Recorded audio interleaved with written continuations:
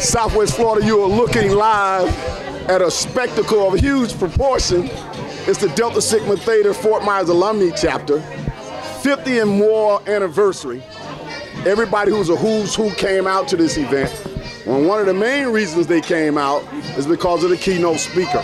She is a renowned national speaker and a former president of the National Association of Delta Sigma Theta Sorority Incorporated. And when everybody saw her name, we did a lot of marketing on our TV show. Yeah. And Captain talked about her, and we showed some clippings of her. They crowded the place. Even the mayor came out. Yeah. So let's not waste too much superlatives on that because everybody wants to touch you. I know you were up to the podium. You were giving me a shout out, and I loved it. I want you to know. You're smooth. Of course. You couldn't remember the name because you hadn't got it on the program. But you did good enough. That's right. Everybody knew that was Lee Fitz over That's here. right. So that was me and you partners right right. there. And I said, after she said that, she gonna come over here. That's right. I want you to know that gentleman right there. Okay. He's a legacy of your sorority, his grandma. Okay. And he's also my intern. Oh, great, great. And he comes out, he's like 14 years old, he gets some camera work in. Okay, I know an educator like yourself who taught kindergarten can appreciate that coming up. For sure, great. All right, now, let's go right to it. Okay. I noticed you had your shoes off when you were speaking. Did you have your shoes off when you went up, or when you're up there, you get rolling, you kick the shoes off? That's actually the first time my shoes have come off. Really? Yeah, even though the mayor was teasing about my teasing about my cheap shoes, I caught them on sale. They weren't cheap. I just caught them on sale. And it has a back strap. And I think by me moving so much, the back strap kept coming off, so I just took them off. Okay, that was beautiful. Yeah. Let me tell you something. Okay. Of course, because of what I do, I've interviewed thousands of people. Yes. And I've seen great speakers from Jesse Jackson to John Lewis and so on and so forth. That was a point where I said, well, the greatest I had ever seen was Tony Brown of Tony Brown's Journal. I know Tony Brown. Okay, I was MC in an event where he spoke, and I said, that was magnificent. He taught my niece at Hampton. I said all that to say, Cynthia McIntyre has replaced Tony Brown. I love it. As my all-time greatest speaker, and I'm saying it on TV. If people want to get in touch with you for any type of speaking engagements, I would assume that that's a part of your world. Right. How can they get in touch with you? Call me directly. I do all myself. Oh, really? Yes, I do it all myself because I'm retired now, so I can do it myself. And just call me. Okay. People just call me. Okay, so they can get your number from Kathy or something like that. Yes, they can get it from Kathy. We don't want and get it from Kathy. The tribute that you paid to the charter members. Right. I had them on the show, all of them, a few months ago, and Jerry Ware, of course, is my godmom. Okay. In terms of black godmom, you know, you just grab a godmom. I understand. I understand. That was so beautiful. Did you do that extemporaneously? As kids say, kind of, sort of. Kind of, sort of, when I got up there and looking at them, looking at me. And as I looked and just kind of looking at their presence and them looking at me. And I'm remembering that they did that in the 60s. I think that's what Jerry said. It was a different time. It was a different place. And just looking at them now looking at me. I served the sorority as national president 2008, 2013. Different time, different place. And because of them, look at me. So it kind of came out. It just came out. And that's kind of how God works. You know, he'll tell you, say this. Yeah. Now, when I'm watching you speak, and I'm taking notes, I'm saying, well, she's fantastic. I'm seeing one part minister, one part teacher, one part comedian. Yeah, they say that too. They say that too. How did you come with that style? Did that develop over the years? Well, I'll be very, very, very honest with you. I mocked my mom. My mom did a lot of speaking in church. And then she was a principal. So she did a lot of educational messages as a principal, you know, to teachers and staff. And of course, that was back in the day with segregation. She was a part of the integration era. And so she did a lot of speaking. And so we would come from church and I would get up and just mock her. Right. And I think from mocking her, God said, okay, you want to mock? Here you go. And so then people started inviting me. And so it kind of evolved. And then I think God gave me my style. Okay. And so then my style came, and I like to have a good time, and that's my personality. So then the comedy part came. Right. And of course, I'm very rooted and grounded in my faith and my belief, because God's been too good for me not to, every time I open my mouth, give him the credit for who I am and what I am. And so, and then all of that kind of combines itself, and it all comes out. So, if I'm not mistaken, and I might be, I think when you were the sitting president, yes, you came to our area. I did. Years ago, yeah. I saw it on, yeah. I couldn't make it with my television show. Yeah, I was in, when I saw your picture yeah, again. Right? Yeah, I was. How have you enjoyed this particular part of the country, Southwest Florida? Oh, loved it. I've been to Tampa many times. When I landed last night, I said, "Aren't we close to Tampa?" And they said, "Yeah, see the sign?" And then I saw the sign. Yeah, so in fact, the national president, the immediate past national president, Dr. Paulette Walker, lives in Tampa. So, and she was the vice president. I was president. So I've been to this area many times. Okay. So yeah. The this chapter. Okay. The Fort Myers alumni chapter on a national scale. Yeah. So people here locally would know how we are viewed on a national scale. By the way, I'm Phi Beta Sigma. Okay. All right. On a little nephew just pledged. Okay, good for him. On a national scale, from on high, is this chapter down here well respected? Phenomenal. I think when I opened and I did my, of course, their pat on the back, their standing ovation, their woo-woo is well deserved, well earned. I think if you look at the record of what this chapter is doing, well in line with what the founders set out, with all of the national presidents from our beginning up until our current national president, Beverly Smith out of Atlanta, all of the work that has been set forth for our chapters to do, Fort Myers has been on point, on purpose, and on task in doing it in this area. And I think it's a testament to have the mayor here. I mean, he realizes how important this chapter collectively and individually, because I saw him interact with the individual members, so he knows who they are. Yes, we have some serious milestone groundbreakers here, historic proportion. Yes. And the mayor has respected that. Right. When you and I sit here, just so you know, we're streaming nationwide around the world, and we're also on radio and all these types of things, and on television and on social media. Okay. We always, us Greeks, we talk about this life as though everybody knows what it is. That's right. That's where you come in as an educator. I want you to Sesame Street this for our viewers when they say, well, what is all of that? What is this Delta thing? What is all these sorority fraternity? Because when I first arrived on a college campus, I had no idea what it was. So what, in a Sesame Street way, is Delta Sigma Theta sorority? Delta Sigma Theta sorority is an organization, college-educated women on a college campus, those young ladies seeking their college degree, who come together like-minded about the world and how we can change it for the betterment of all.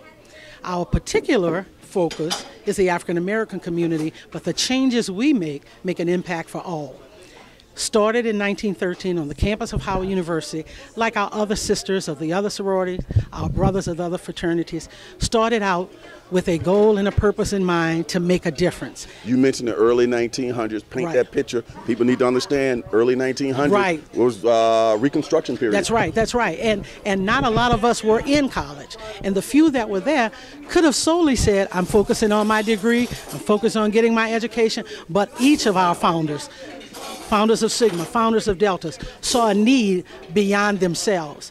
And then to take it from there, which are different, a little different from what people think of fraternities and sororities. For us in the African American experience, we take it after college, and we go forth in communities, into cities, with the same thrust and the same force of our fraternity and sorority life to make a difference wherever we are. It doesn't stop for us in college. In fact, I tell people, we gear it up a notch, because on a college campus, you're sometimes confined to what the college or university tells you to do there. But you leave there and you go to a graduate chapter, alumni chapter, and you get to broaden that. And for all of us, we have international chapters, so we're doing wonderful work in places all over. You mentioned international. What is the footprint now for chapters for Delta Sigma Theta sorority? Well, We're in Africa as well? We're looking now for a chapter in Canada. That's our latest thrust. Okay. We're talking to some sisters who are in Canada who are looking to put a chapter there. In fact, they just chartered the chapter. I got to back up. They just left. Yeah, okay. They just left, and the chapter was chartered there. I want to say less than a month ago, and so we're there. I went last year to the chapter in Tokyo, so we're there with the chapter in Tokyo. A very strong chapter there in Tokyo, Okinawa, and Seoul, Korea. Those 3 chapters work very, very closely together because their work is so similar.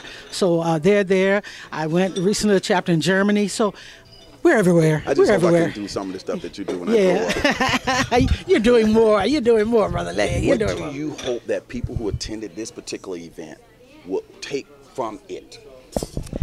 I think the last thing I said when I did the head, the heart, and the hands, I hope they would take that thumbprint, because I think we don't realize that everything we do, everything we say can leave an imprint and an impact on somebody else. And if we think about it as our thumbprint, because think about all the things you touch all day long. We touching this mic, and think of all the people you've had on this show before me who touched this same mic. Tens of thousands. Right. And so just as you touch this, you can touch other people's lives by your words, and sometimes just with a look and a smile. Well, still, I don't really get too excited about guests after a while. Yeah. But I'm glad and I'm excited that you're touching my microphone. And I'm glad you allowed me to. Cynthia McIntyre touched the Leap Is Live microphone. I'm a made man now. And Lee allowed me to touch it. Thank you. It's so cool. Have you written anything yet, or do you have a book you can plug or something? You wouldn't believe everywhere I go. So I'm going to do that one day. I'm going to move that to the top of the bucket list. How could you not have written the book? I know. Who were some of your major influences in life? The greatest was my mom. Okay. I was adopted, but I was adopted within my family. So I always knew my brothers and sisters. I always knew my biological mother. So I always had a very strong force of family. But my mom, who just told me the sky was really the limit. So I always flew up there. I stayed up there. So it was my mom. Excellent. Give us 2 books that you would encourage people to read that may have impacted you in a way that it can impact them. I'm just going to give you the one I mentioned today, probably the one that has, and I read it all the time. I still read Rick Warren's Purpose Driven Life because I'm fascinated. Why me, God? You know, why me, God? Why was I created? Why am I here? And what am I supposed to do? Because I want to make sure I get it done. And I don't know how big it is or how small it is. You know, did I complete it? Am I still working on it? Is it right here and I haven't noticed it? You know, so I'm steady working. And even though, you know, people take that book sometime and say, well, that's not really a book to read. I say I have probably read it about 3 or 4 times. Remember that? And I had the privilege of actually meeting him. You know, we were at a book session and I just said, hi, Mr. Rick Warren. I read your book a lot of times. And so I'm sure a lot of people have told him that, but I was so serious. I really wanted him to say, why you read a lot of time? But I guess everybody tells him that, but that is really one I would do. And another book I know that you spent some time in is the Holy Bible. Oh, for sure. Yes, for sure. And every time I read it, something pops out and I say, now where did that come from? There you go. The people who were watching you on the stage were so engaged in what you had to say, how you had to say it, and they were, I was just watching, they're going to go back and tell this story. Yes. And when we created this television show 28 years ago, it was the first television show in the area hosted by a black person, and still is. Okay. We being myself. Okay. I started to think that this show was created 28 years ago for this moment. Okay. I said that on television earlier, and that's because of how I was moved about the event. Kathy Dupree Bruno. Okay. You know, Kathy has been working me. Yeah. She has worked everybody. And she chaired this event. She's a member of Delta Sigma Theta sorority. Right. What has been your thoughts about our local chairperson? Oh, she's awesome. I mean, I wanted to say this. I didn't say it there. Of course, she contacted me a long time ago to make sure I was going to be here. But she would send me these little text messages to check on me. And so I would always say, Kathy, you're so nice to check on me. And then I thought about it. I said, she just want to make sure I'm still coming. Right. But I want. That's Kathy. Yeah, but that's her. And I really thank her for her genuineness, because she really cared about me. And when I had the death of my family and I said, I can't come, Friday, she said, oh, no problem. Take care of you, And I could tell she meant that from her heart. So I love her. Yeah, I love her. I love her spirit. Kathy. Yes. A spectacular job. Yes. Oh, superb. And all the sorority sisters who worked on this. Yes, spectacular job by Delta Sigma Theta Alumni Chapter. It did look like anybody wanted to go home. Okay. I want you to hold this mic up. Okay. I want you to take about, and I know you know what that means, take about 1 minute. Okay. I want you to inspire people. Okay. Look straight into that camera and say some words to them. Okay. Well, if I would inspire the whole world, I would just say, find your niche in life. Do the best that you can with what God has given you, and know that what He has given you is for you. Don't worry about what everybody else has, because what God has for you is the best thing for you. Do it well, do it often, and love doing it, because He's going to give you some other stuff, and it's even better than what you have now. Love it. You heard it right here on Lepis Live. We had the pleasure of having this dynamic lady to wrap her fingerprints around this microphone. When we come back, we're going to get a chance to talk to one of the charter members, my godmom, Jerry Ware, who for the first time I saw her actually break into tears on the podium. Yes. And we're going to find out what moved Jerry Ware so much. She is a Delta Sigma Theta through and through. Die hard, die hard. Let's bump these mics. Yep. God bless you. For those who say it can't be done, they're usually interrupted by those like Cynthia McIntyre and all the ladies of Delta Sigma Theta Sorority Incorporated here who have done it. Yes. We'll be right back with Jerry Ware.